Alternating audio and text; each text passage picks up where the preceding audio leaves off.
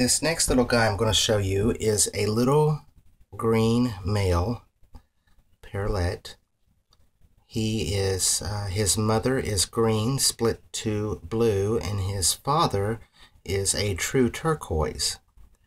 And he is a very tame, sweet little bird. He's still hand feeding right now, but I don't know if you can see on the video, he's got that really beautiful blue eyeliner look over his eye, like the some of the males do, most of the green males do. And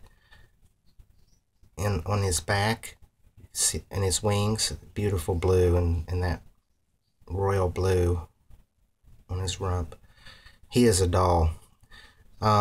He will be ready around the second week of February, and I will put his hatch date and his ID number in the description.